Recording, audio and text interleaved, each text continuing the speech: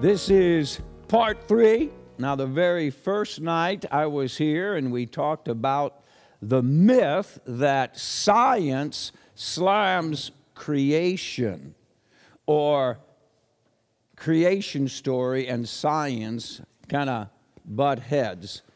They do not. The truth is, science, especially scientific law, and the Bible creation story actually mesh. There's not one scientific law that contradicts the Bible, or the Bible does not contradict any of the scientific laws. But now there are some theories that do butt heads with the Bible or the creation story. An example would be evolution, the theory of evolution, and the Big Bang. The Bible is very clear. God created the heavens and the earth in 6 days. Now, what we did was we just looked at science, we looked at the laws, we looked at the theories that first time around, and then we looked at the creation story. I want to make it also clear that in the world we live in, it may look old, and it is, but God created it aged around 6,000 years ago. Now, the second night, Dr. Spomer was here, and he talked to you about the Bible. And the myth is that it's just an ordinary book like many others. It is not. It is an extraordinary book. It has 66 books in one. It has an Old Testament and a New Testament. It was written over a period of 1,600 years by 40 different people, but one plan of salvation. I don't know if Dr. Spomer talked to you about this last week, but if I sent all of you home and said, go write a book on any topic you want, and you'd all come back a week later, I think we'd have many different topics. Imagine a span of 1,600 years. And all those books come together in one plan of salvation through Jesus Christ, Lord and Savior. Another thing that makes the Bible so unique is prophecy. No other book on earth has as many prophecies, or even comparably any prophecies. The Bible has over 300 prophecies, and they're all fulfilled in Jesus Christ. Tonight, part 3, we're going to take a close look. Everybody should have a handout, right? Anybody need a handout? A pen? Pencil? All right. The golden rule is all that matters, okay? The truth we're going to take a look at tonight is loving God and following the golden rule is what matters. Would you open your Bibles with me to Matthew 7? Matthew 7. The Bible, records what is known as the golden rule. Do unto others as you would have them do to yourself. Matthew 7, verse 12, found on page 1032. So whatever you wish that others would do to you, do also to them. For this is the law and the prophets. Is the golden rule found in the Bible? Yes. But the myth that is out there is that's all I need to worry about. As long as I haven't killed anybody, as long as I haven't knocked off a bank, I'm going to be okay. I'll take my chances. And I will take my chances because I've been following the golden rule most of my life. Well, the Bible has something else to say. So if you would turn with me to Matthew 22, a little farther to the right of Matthew 7. Matthew 22, 34.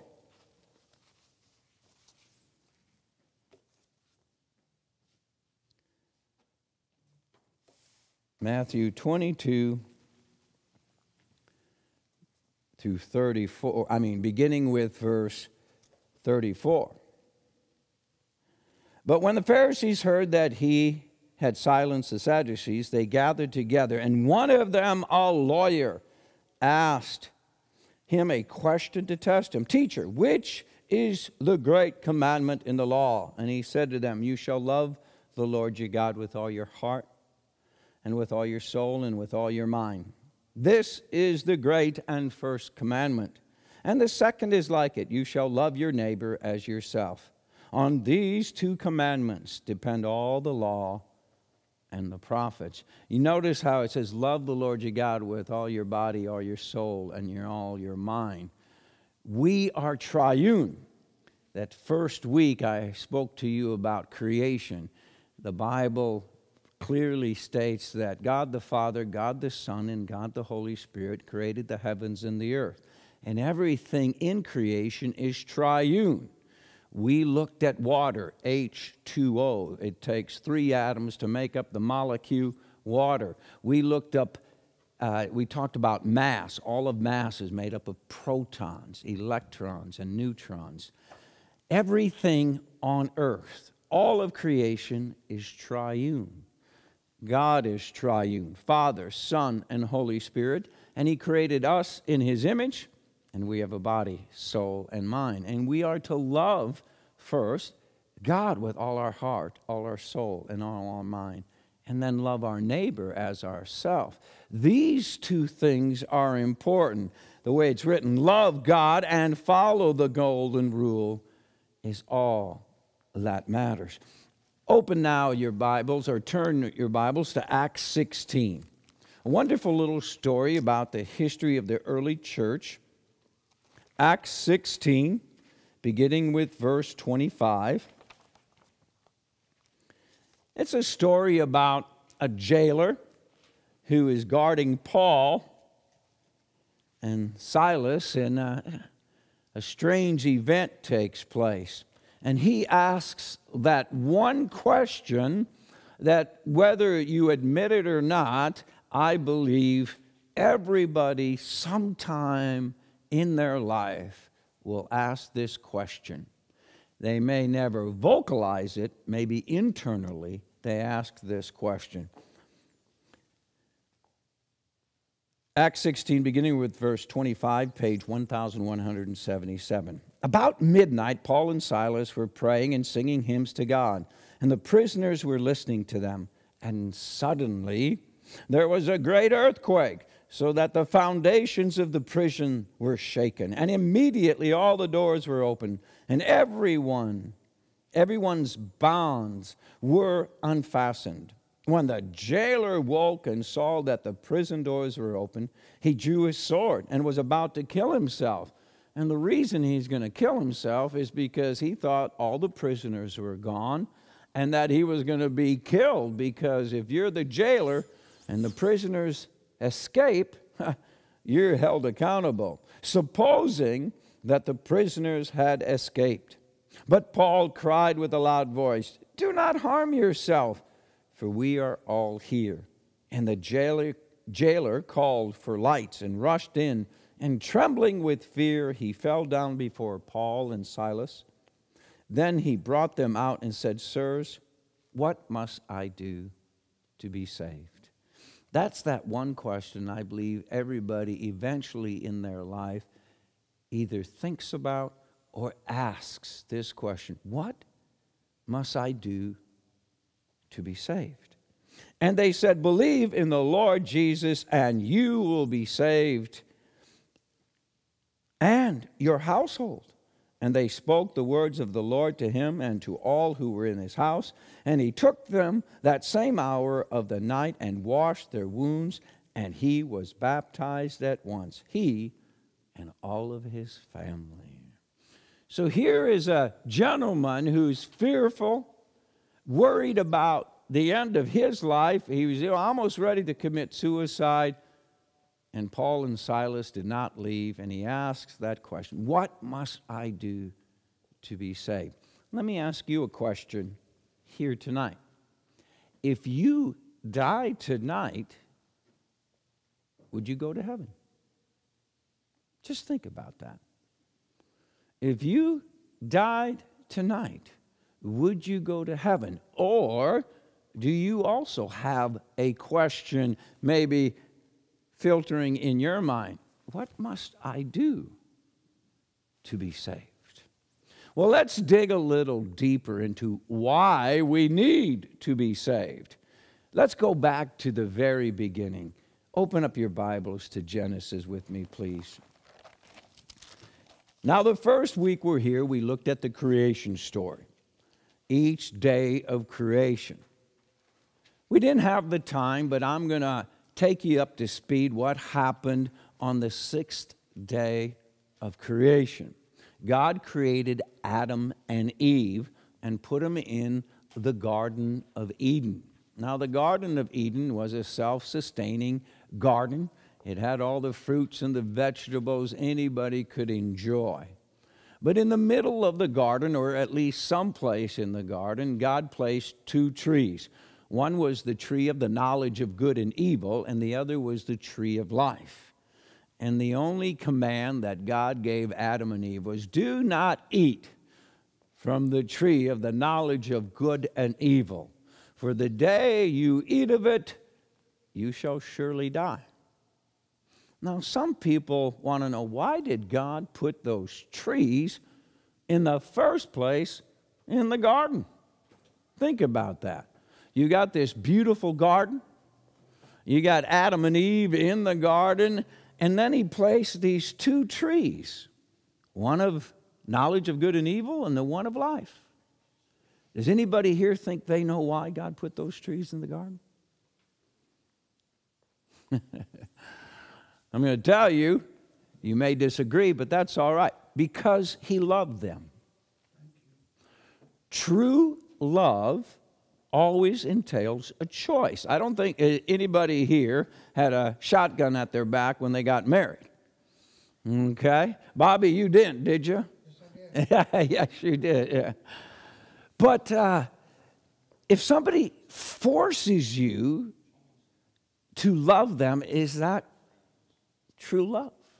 No, true love always entails a choice. That's why we marry the love of our life or the person we choose to love. God did not want to create puppets out of Adam and Eve, so he gave them the choice and said, you're free to make any choice you want, but if you make a certain choice, there are consequences. Now, we're going to pick up the story after Adam and Eve are in the garden for some time. They are married. The first couple to be married are Adam and Eve, and the first recorded marriage in all of literature, you might say, is the biblical marriage of Adam and Eve in the garden. We pick it up soon after they are married and after they're in the garden, and most people believe not for a very long time. And we're going to pick up what is called the fall, chapter 3, on page 3, if you're using the Bible that we provided for you. I'm just going to pick up the story, and let's take a look at what happens. Now the serpent was more crafty than any other beast of the field that the Lord God had made. He said to the woman, did God actually say, you shall not eat of any tree in the garden? Now the serpent in this story is the devil. Okay?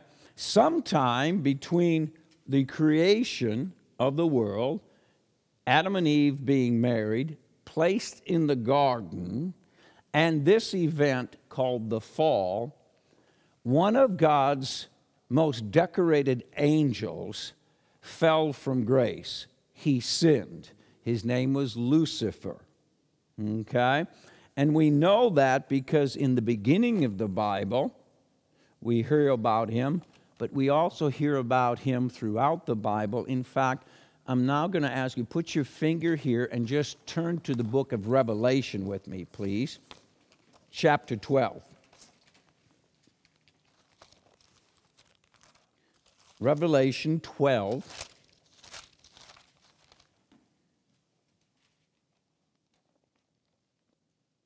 Beginning with verse 7. Okay? Now, this is the last book of the Bible, And it's kind of interesting. If you want to know about the first book in the Bible, you have to go to the last book in the Bible. Scripture interprets Scripture. It's an incredible book that gives us the complete story. 13:19, that's the page number. 12, beginning with verse 7. Now war arose in heaven. Michael and his angels fought against the dragon, and the dragon and his angels fought back. But he was defeated, and there was no longer any place for them in heaven. And the great dragon was thrown down, that ancient serpent who is called the devil and Satan, the deceiver of the whole world. Now, if you have your own Bible, you might want to underline that. That's what the devil wants to do in our life, deceive us. Okay, the deceiver of the whole world. He was thrown down to earth, and his angels were thrown down with him. Okay? Now, what happened was the devil sinned, and his angels, they are not forgiven. They're thrown down to earth. Now, the devil roams the earth, and he wants to deceive people. And we see him first appearing in the Garden of Eden. He's trying to deceive Adam and Eve. And at the same time, he does this to each and every one of us. Let's go back to Genesis and pick up the story. Just a little side note so we understand who Satan is, who's the devil. He's a fallen angel. Okay? Picking up the story,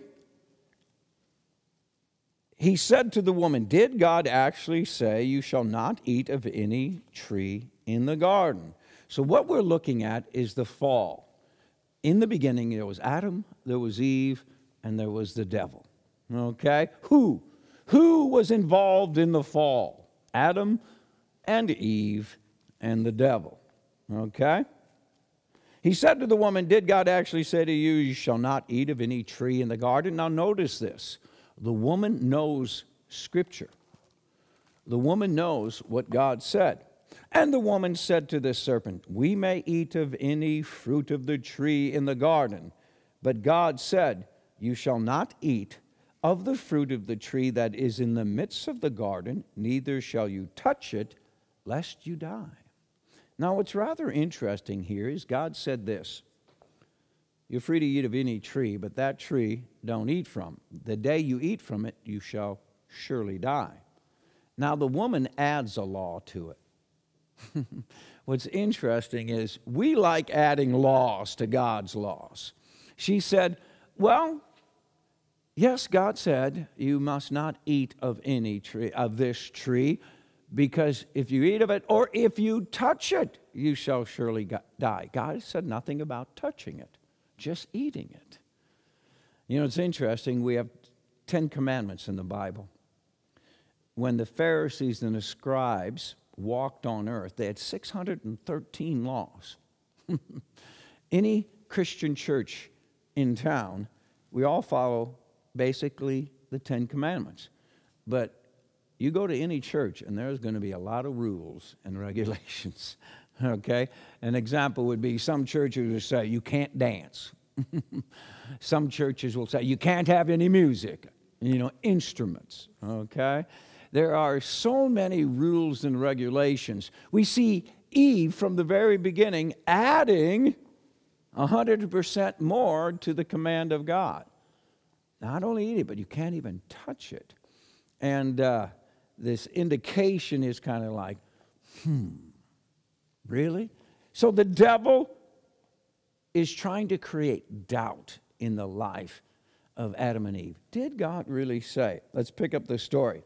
Verse 4. But the serpent said to the woman, you will not surely die. Now the serpent is contradicting God's word. God said, you shall surely die. So what does the devil want to do in our life? The first thing the devil wants to do is create doubt.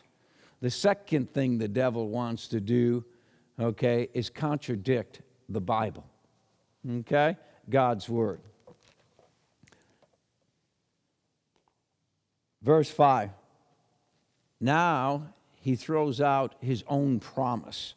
For God knows that when you eat of it, your eyes will be opened, and you will be like God, knowing good and evil. So the first thing the devil does is create doubt. The second thing the devil does is contradict God's word. The third thing the devil does is make a false promise. You will be like God. You won't even need him anymore. So did God really say? Let me give you another example how the devil does this. Did God really say you shouldn't steal from your employer? Did God really say you shouldn't commit adultery? No, God didn't say you can't steal. God did not say you can't commit adultery. That's just man's interpretation. For the day you commit adultery, you will be set free. The day you steal from your employer, you will have more money. The devil uses the same technique today as he did 6,000 years ago in the Garden of Eden. Let's continue with the story. Verse 6. So when the woman saw that the tree was good for food, and that it was a delight to the eyes, and that the tree was to be desired to make one wise, she took of its fruit and ate it. And she also gave some to her husband who was with her, and he ate it. Now, this is the first place in the Bible where women get a bad rap, okay? And the reason women get a bad rap is because men interpret this, okay, like this.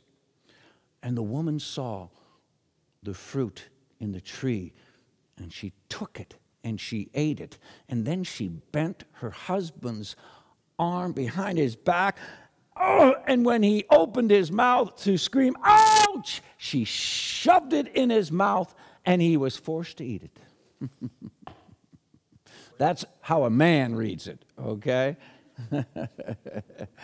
Let me tell you how the Bible reads. She ate of it and gave some to her husband, for he was right there with her, okay? Probably the cutest little cartoon I'd ever seen was the backside of a pudgy, naked Adam and Eve. Adam on the bottom, Eve on the top, you know. He's holding her up, and she's reaching for the fruit, okay? Both of them were there. Both of them ate from it. It wasn't the woman's fault. It was both their fault, okay? But she was the first one, and then he ate of it, okay? Once again, let's pick up the story, okay? We're looking at the fall of mankind. Who? Adam and Eve and the devil from the beginning. When? In the beginning, at the creation, right after creation, okay? How did the fall come about? The temptation of the devil, okay? The temptation of the devil.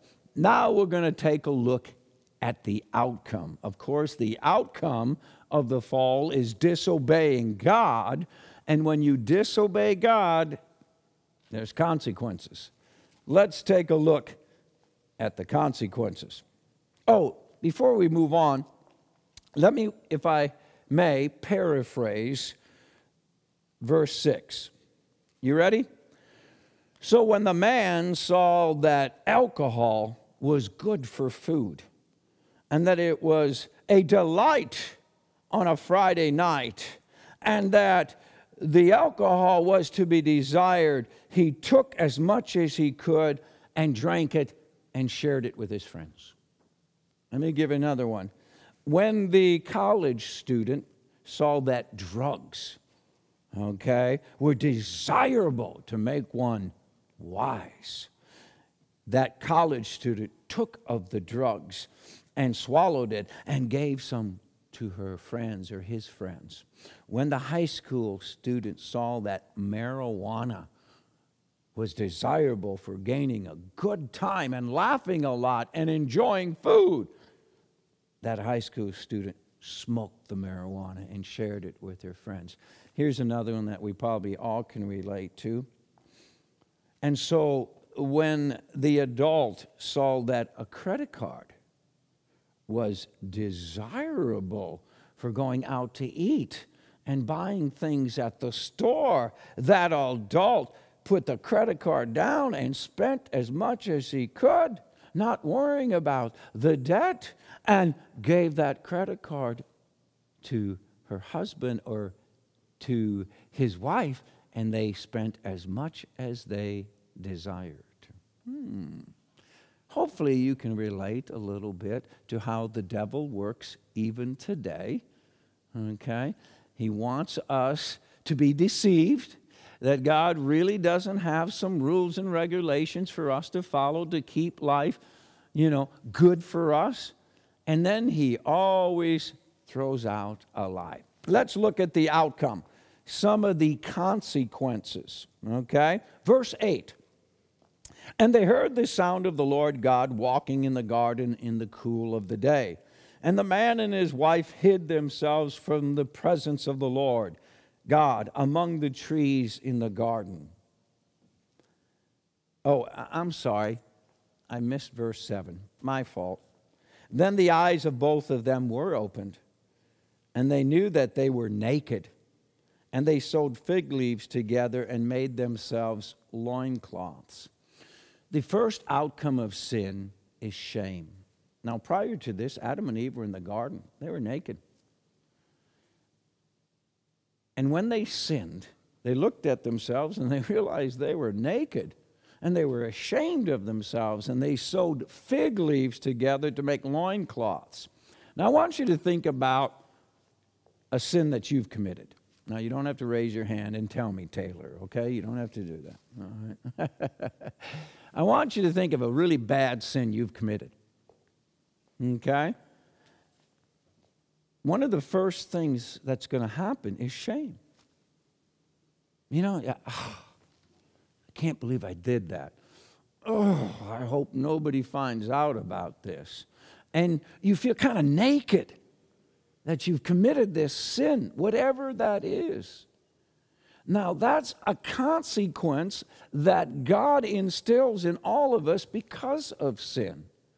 And you feel naked and you want to cover yourself. Now, in the Hebrew term, you're going to love this, the Hebrew term for covering, okay, Adam and Eve sewed fig leaves together to cover themselves. The Hebrew term is forgiveness. They wanted to forgive themselves. They wanted to get it over with and cover themselves. So the first consequence of sin is shame. Okay? Now, verse 8. And they heard the sound of the Lord God walking in the garden in the cool of the day. And the man and his wife hid themselves from the presence of the Lord God among the trees in the garden. Here was Adam and Eve who walked with God in the cool of the day all the time. It was Adam and Eve and God in the garden, okay, enjoying life, and all of a sudden the devil comes into this picture, tempts them, they sin. Now, fear is the second consequence of sin. The outcome is disobedience. What does disobedience cause? Shame and fear. They now fear the one who gave them life. They now fear the one who told them, do not eat from that tree in the garden. Today, if you have children and they disobey you, guess what? They'll run and hide, okay? I raised 5 children, and it's amazing. Every one of them, when they sinned or did something wrong, I'd have to go looking for them, okay? No different with Adam and Eve in the garden. God goes looking for him. They heard the sound of the Lord God walk in the garden in the cool of the day. And the man and his wife hid themselves from the presence of the Lord God among the trees in the garden. But the Lord God called to man and said to him, where are you? Isn't it interesting? God goes looking for him. Where are you? Got a question for you. Do you think God knew where they were? Absolutely. Then why would God say, where are you? If you have children, you've done it before. Where are you? Okay. the reason God is asking is he wants Adam and Eve to grow up, step up, and say, here I am. See, that's the mature thing to do. Okay? To stand up, and he's giving them a chance to confess, to buck up, to own up. Where are you? This is what Adam should have done. I'm here, I blew it. But he doesn't do that. Okay? But the Lord God called to the man and said to him, where are you? And he said, I heard the sound of you in the garden, and I was afraid because I was naked. I hid myself. So we got the shame, we got the fear, okay? And he said, who told you that you were naked? So here's God saying, second chance, who told you you were naked? Where are you? Who told you were naked? God is just, come on, Adam and Eve, take ownership. He said, who told you were naked? Have you eaten of the tree of which I commanded you not to eat? The man said, the woman whom you gave to me to be with me, she gave me fruit of the tree, and I ate it. Oh, God just wants Adam to step up and say, I'm sorry, Lord, I disobeyed you. Where are you? Did you eat from that tree I commanded you not to eat of? And what does he do? He passes the buck. Okay, now this is the second place where women get a bad rap in the Bible. Okay, once again, this is how a man reads it. The woman you gave me, she bent my arm back. Oh, it was terrible, Lord. She pulled it back, and when she shoved that apple in my mouth. I want my rib back right now. But that's not what he does. Okay? Now think about it. The woman you gave me. That's not what he does. Watch this. The woman you gave me. He blames God. I didn't ask for her. You put me into a sleep and took my rib out. The woman you gave me, she gave me something to eat. He blames God. Well, isn't that what we do when things get a little tough in life? The job you gave me, the students you gave me, the husband you gave me, the children you gave me, this body you gave me, it's all your fault. Otherwise, I'd be perfect. Yeah. Deception at its finest. Blame the guy who's in charge, okay? Let's pick up the story. The man said, the woman you gave to be with me, she gave me fruit of the tree and I ate. Then the Lord God said to the woman, what is this you have done? The woman said, the serpent deceived me and I ate. She learns very well from her husband. Pass that buck. Blame everybody else except yourself. But it doesn't work. You can never say, the devil made me do it. It doesn't cut it with God because God knows everything. Okay? Maybe you've said that in the past. The devil made me do it. Okay? No, God wants us to say, I'm sorry, I did it. Forgive me. That's called confession of sin. And that's where God wants us. But now let's take a look at further outcome. The Lord God said to the serpent, because you have done this, cursed are you above all the livestock and above all the beasts of the field. On your belly you shall go, and dust you shall eat all the days of your life. I will put enmity between you and the woman, and between your offspring and her offspring. Now what's interesting here in Genesis 3:15, God is making a statement to Adam and to Eve that, listen, there will be strife between mankind and the devil. But someday an offspring of Eve, singular, male offspring of Eve, will crush the devil's head, bruise the devil's head, and the devil will bruise his heel.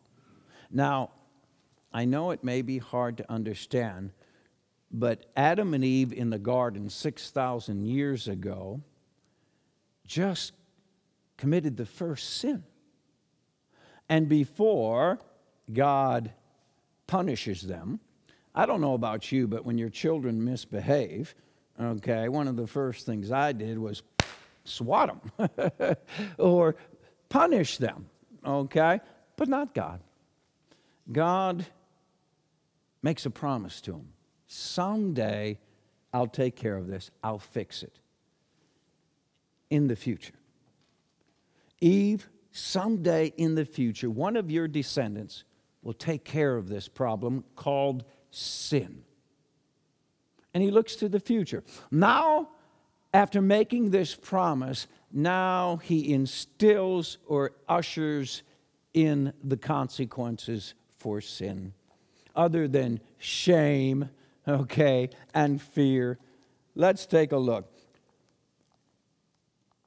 I will put enmity between you and the woman, between your offspring and her offspring. He shall bruise your head, and you shall bruise his heel. To the woman he said, I will surely multiply your pain in childbearing. In pain you shall bring forth children.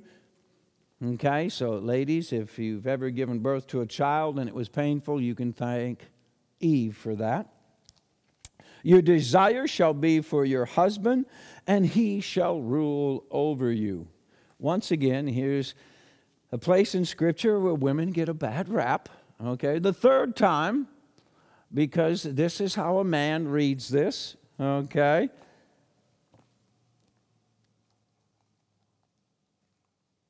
Your desire shall be for your husband. Of course. Yes, your sexual desire will be for your husband, and he shall rule over you with a mighty thumb. And you must obey everything he says. That's not what the Bible says. That's what man thinks. Okay? We know that Scripture interprets Scripture. What is said here and what Jesus says and what Paul says have to mesh.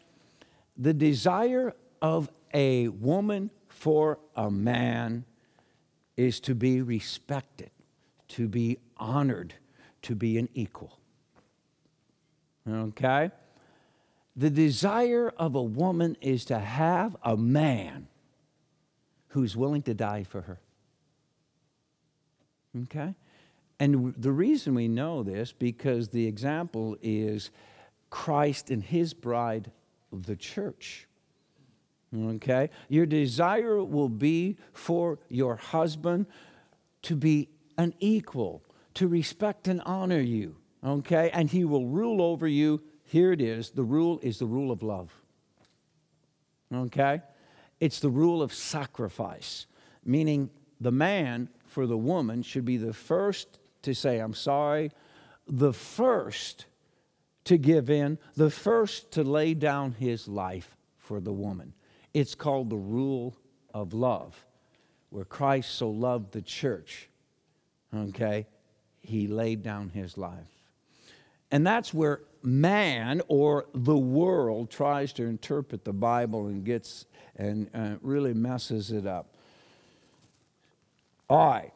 Pain in childbearing, okay? Desire to be equal and respected by your husband, and he shall rule over you with love. Because you have listened to the voice of your wife and have eaten of the tree of which I commanded you, you shall not eat of it. Cursed is the ground because of you. In pain you shall eat of it all the days of your life. Guys, if you want to know why you got to put 40 hours in to get a paycheck, or, digging a ditch, you got to sweat, guess what? You can thank Adam and Eve for it, because through the consequences of sin, we now have pain, we have toil, we have to work for a living. Thorns and thistles shall bring forth for you, and you shall eat the plants of the field. By the sweat of your face you shall eat bread, till you return to the ground, for out of it you were taken. For you are dust, and dust you shall return. This is quoted almost every time at a funeral.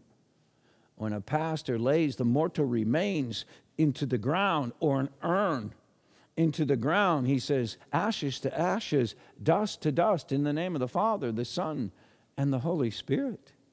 Because the Bible is very clear. The day you eat of it, you shall surely die. You will turn to dust. Now, what's interesting is when God formed Adam, he formed Adam out of the dust of the ground. Now, the dust of the ground is just dirt. Scientifically, it's provable that all the minerals, all the atoms, all the molecules, everything that your body needs to become life is found in common dirt. Meaning, if I took a scoop of dirt, everything needed for your body is in that scoop of dirt. All the minerals, everything. Pretty interesting, isn't it? So dust we came from, to dust we shall return. The man called his wife's name Eve because she was the mother of all living. And the Lord God made for Adam and for his wife garments of skin and clothed them. So God forgave them. And then the Lord God said, behold, the man has become like one of us in knowing good and evil. Now, lest he reach out his hand and take also of the tree of life and eat of it life forever. Therefore the Lord God sent him out of the Garden of Eden to work the ground for which he was taken. He drove out the man, and at the east of the Garden of Eden he placed the cherubim and a flaming sword, so that turning every way to guard the way to the tree of life. So, another consequence, they lost the Garden of Eden. All right, where have we gone so far? The fall of man. Who? Adam and Eve in the garden. When? In the beginning. How? Through temptation, disobedience, and sin. Let's take a look at salvation. Turn with me to Acts 4. Acts 4.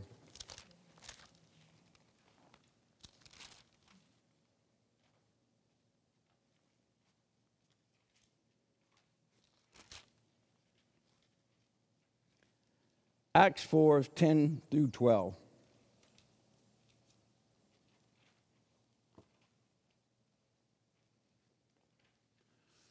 So, we sinned, we have pain, we have suffering, we have to work for a living, we're going to die. Tell me some good news, Pastor Dreyer. Acts 4, beginning with verse 10, page 1160. Let it be known to all of you and to all the people of Israel that by the name of Jesus Christ of Nazareth, whom you crucified, whom God raised from the dead, by him this man is standing before you well. This Jesus is the stone that was rejected by you, the builders, which has become the cornerstone. And there is salvation in no one else, for there is no other name under heaven given among men by which we must be saved. We're looking at salvation now, the salvation of mankind. Who? Jesus. Now, there are a lot of religions in our world, and each religion has a plan of salvation, you might say. Like you have to do A, B, and C to be saved. We're looking at Christianity. What is the plan of salvation in Christianity? Jesus. No other name given among men by which you are saved. Some of you probably have heard this before. For God so loved the world, he gave his one and only Son, that whoever believes in him should not perish, but have everlasting life. That's the story of Christianity. You see, the seed promised to Eve 6,000 years ago was the seed called Jesus. Jesus was born of woman. Okay? He is a descendant of Adam and Eve, no different than us. Okay? God became a man. That's what Christmas is all about, by the way. It's called the incarnation of God. Born of a woman. Who? Jesus. When was this plan laid out? Turn with me to Matthew 25:34, to the left. Matthew 25:34. Matthew 25:34. 34.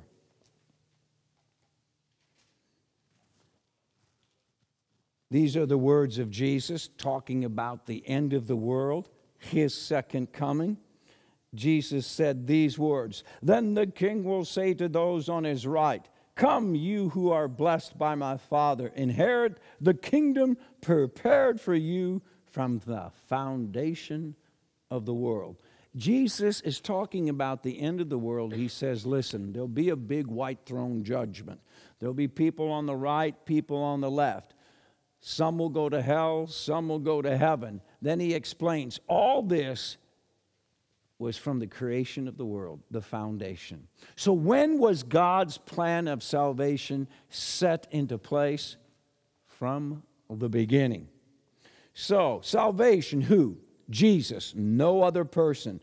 When was this established? From the beginning. How am I saved from my sin, death, and the power of the devil to tempt me? Turn with me to Ephesians 2, 8, and 9 now, to the right.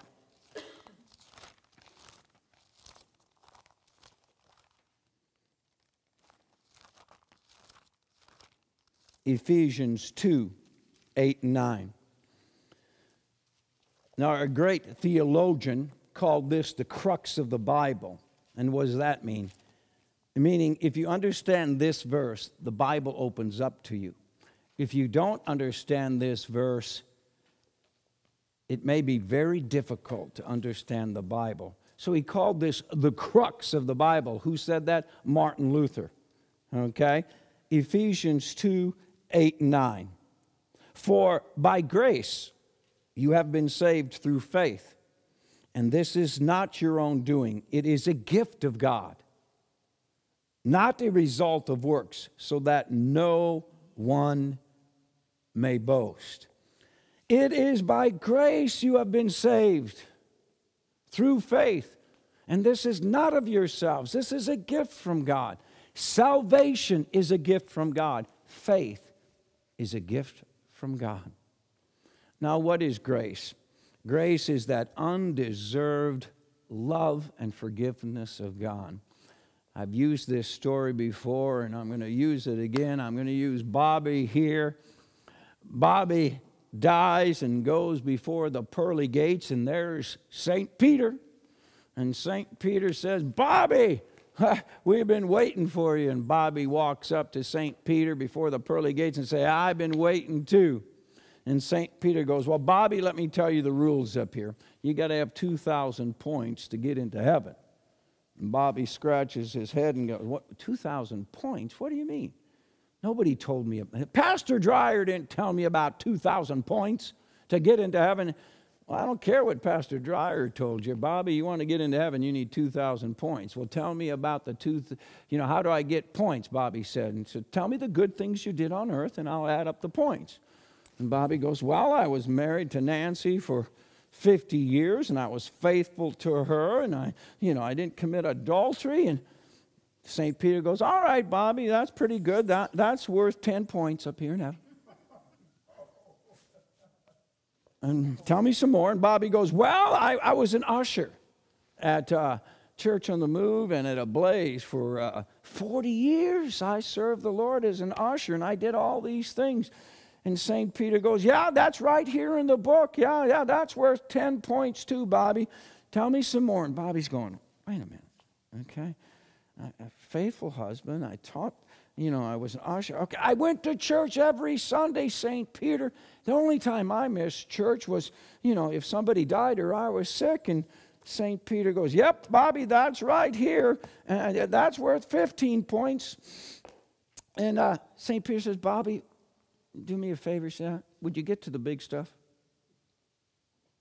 And Bobby's up there in heaven, and he kicks the rocks and says, "Gosh, not even by the grace of God will I get into heaven." And St. Peter says, "What'd you say, Bobby?" Bobby goes, "Well, not even by the grace of God will I get into heaven." And St. Peter says, "Grace? Why didn't you mention that, Bobby? That's worth 2,000 points here in heaven. Come on in." Yeah. You see, there's nothing you can do in life where God's going to go, "Wow, you're so wonderful." Okay? That's why the Bible said, it is by grace through faith you are saved, not of works. This is a gift from God, lest any man should boast. How does anybody get to heaven? By grace, undeserved love. Okay? How are we saved?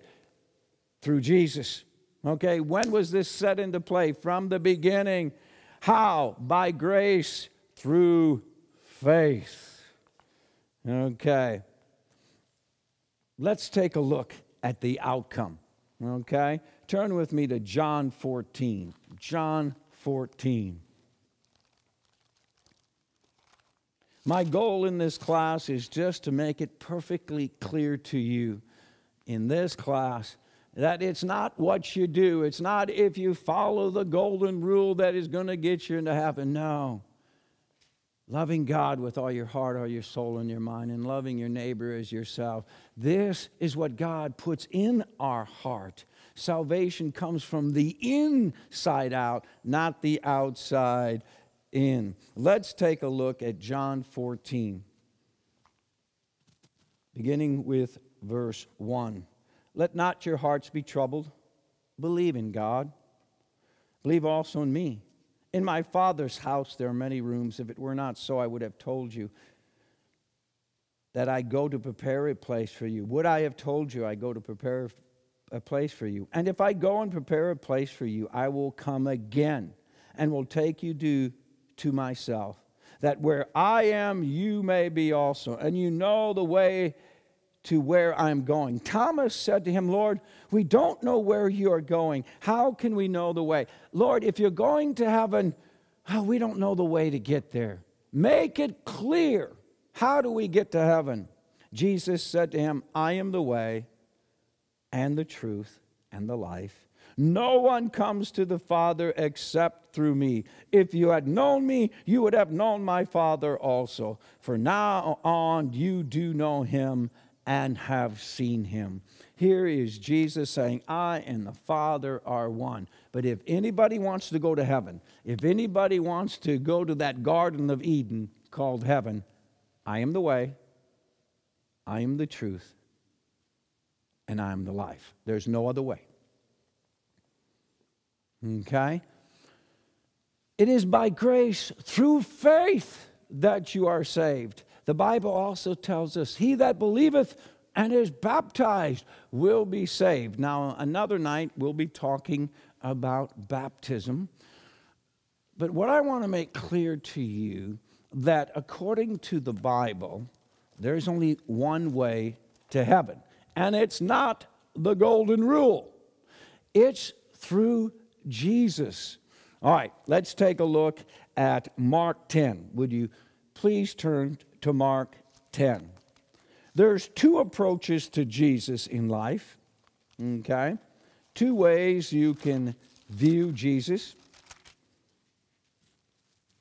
Mark 10:15.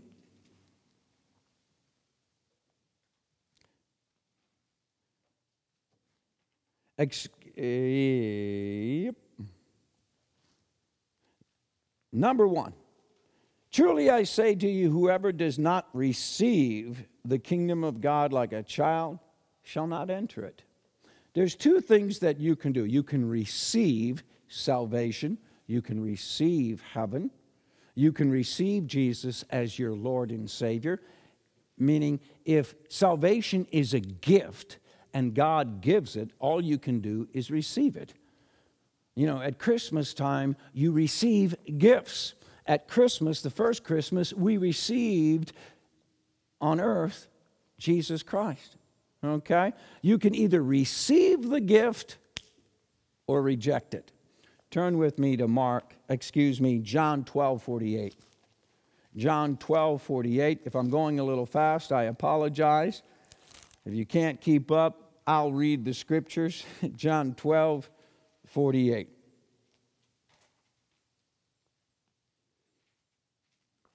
Jesus makes it very clear. The one who rejects me and does not receive my words has a judge. The word that I have spoken will judge him on the last day. So you can either receive the grace and salvation and forgiveness from Jesus, who is the only way, the truth, and the life, or you can reject it and say, don't need it. I'll get there on my own. Okay? Now turn with me to Luke 23. Luke 23.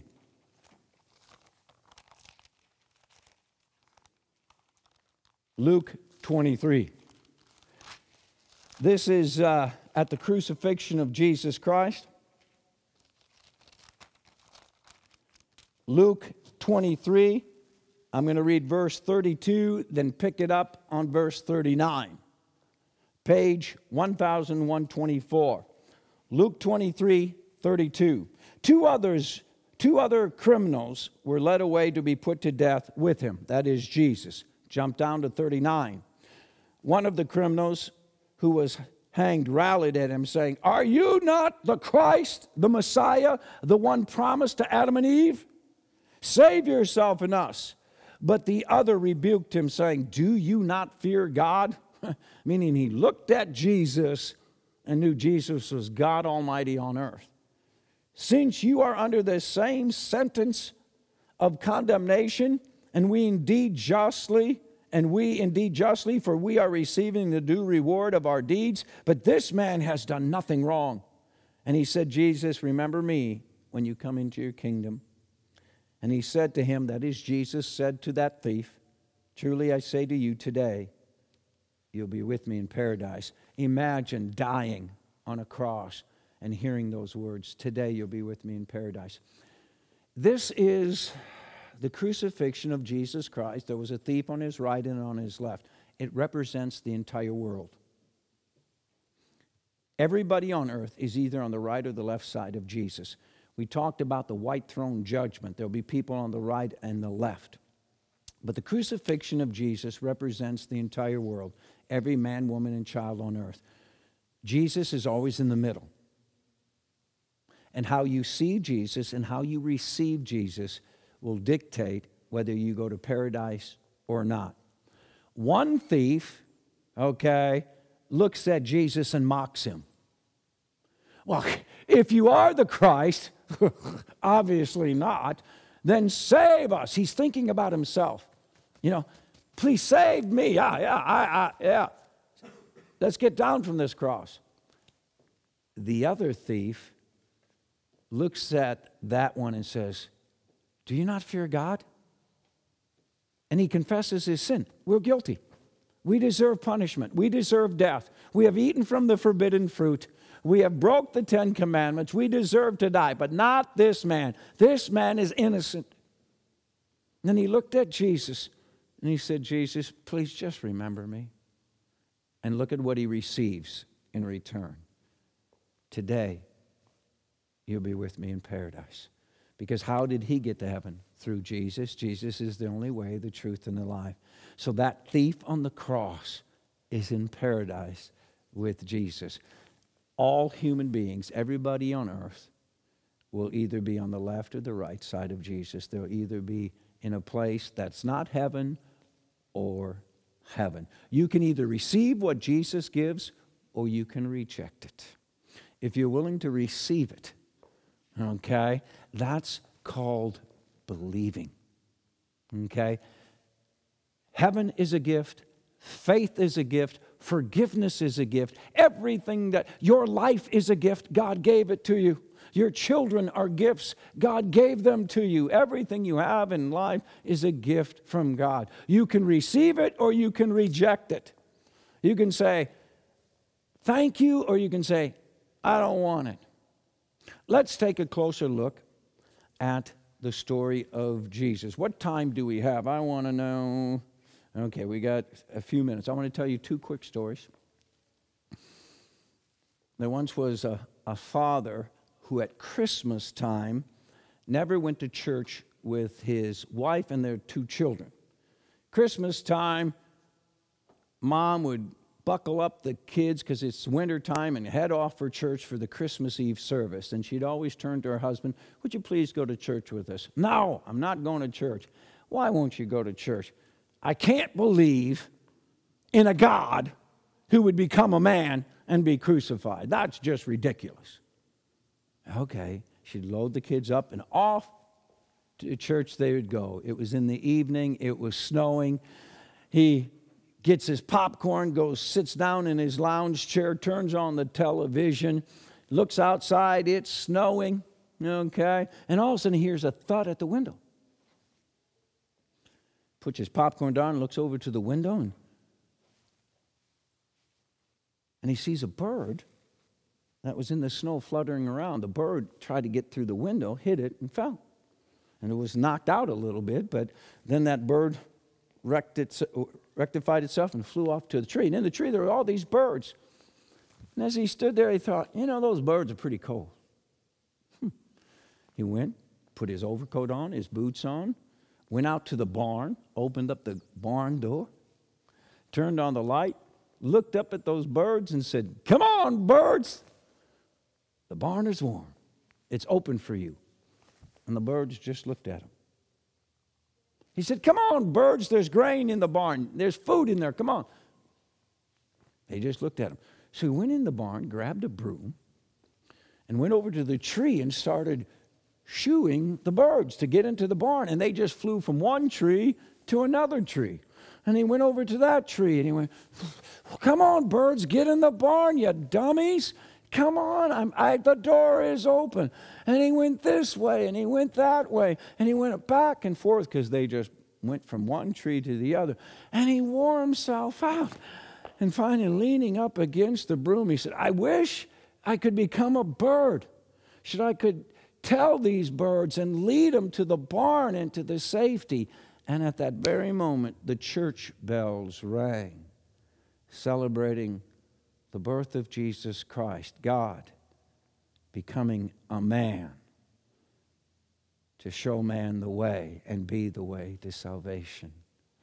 And at that very moment, he realized why God had to become a man, to show us the way and be our guide and be our salvation. Christmas is about the birth of Christ. That was planned from the very beginning. Jesus came to earth to die for our sins. A price had to be paid. Only divine blood could pay the price of the sins of the world. We need to know that. We need to have faith in that, and we need to trust Jesus. That's his plan of salvation. Anybody here ever been to Niagara Falls? Okay.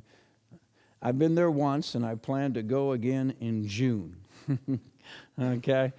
The deafening sound. But there's a wonderful story about a tightrope walker who a bunch of people gathered, and he walked literally across Niagara Falls on a tightrope. Okay? Now imagine if we're all watching this, and he goes all the way across and turns around and comes all the way back. And he looked at all of us and says, "Do you know that I can walk across this tightrope?" And we're all going, "Yeah, we know that." He says, "Do you have faith?" The Bible says this: faith is being certain of the things we can't see, sure of what we don't know. Meaning, if he said, "Now listen, do you think I can take the bar that I've gone across with and throw it down and go all the way across?" And we're going, "Well, we know you can do it, but we have faith that if you throw the bar down, you can." And so he goes across without the bar, comes back. So we have knowledge and we have faith that this guy's pretty good. And he says, "What if I take a wheelbarrow?" Oh. And we're going, "Well, we know you can do it." And we have faith. Faith is certain of the things we can't see. Meaning, how do we know there's a heaven? Have we ever seen it? No, but we have faith. Okay, how do we know there's going to be a tomorrow? We have faith, okay? We know there was a yesterday, today, there is a tomorrow. So how are we saved? We have to have knowledge, okay? So this guy says, "How about if I have a wheelbarrow? You think I can go?" And we're going, we know you can do it, and we have faith. So he takes the wheelbarrow, goes over Niagara Falls and comes back, and by this time we're going, oh, this guy's good, yeah. He says, okay, do you think I can put 100 pounds of weight in this wheelbarrow, bricks, and go across this tightrope and come back? And then we're going, we know you can, and we have faith you can. He says, puts in 100 pounds, goes across, turns around, and he comes back. And we're just clapping. Wow, this guy is good. Then he says, I tell you what, dumps out those bricks, 100 pounds of weight. He says, do you think I can put a person in this wheelbarrow and go all the way across Niagara Falls and come back? And we're all going, we know you can. We have faith you can. Sure, go ahead. And he looks at us and he says, who's going to get in? That's called trust. What does it mean to believe? You got to have a knowledge. You got to have knowledge that there is a creator of heaven and earth and that he sent his one and only son, Jesus Christ. You got to know that. You have to have faith that he's your only way to heaven, a place you haven't even seen. But this is the most difficult thing of all. This is what it truly means to believe, that is to trust, meaning getting in that wheelbarrow and letting go and letting God take you not only through life, but through death into heaven. That's a very difficult thing to trust. That's why in John 14, Jesus says this, don't let your hearts be troubled. Trust in me. Trust also in my Father in heaven. In this class, we want to make sure you have knowledge of the Bible and whom the Bible proclaims as the only way to heaven, Jesus. In this class, we want to make sure that faith is growing in your heart. Faith is being sure of what you can't see, certain of the things that you have never laid your eyes on. But trust is one of the most important things. Who are you going to trust with your life? Who are you going to trust with your children? Who are you going to trust for the future? My prayer is that you'll trust Jesus Christ, Lord and Savior, not only with your life, with your forgiveness, and with your salvation. He that believeth and is baptized will be saved. That's God's plan. I hope you know it. Would you bow your heads with me for a word of prayer? Father in heaven, I thank you for this time together. Yes, there is a golden rule, but it's not the way to heaven. Every religion on earth basically has a golden rule. Do your best to others the way you'd want them to treat you. But there's more than just the golden rule. There's a plan of salvation. And that plan of salvation is loving the Lord your God with all your heart, all your soul, and your mind. That means knowing Him, having faith in Him, and trusting Him.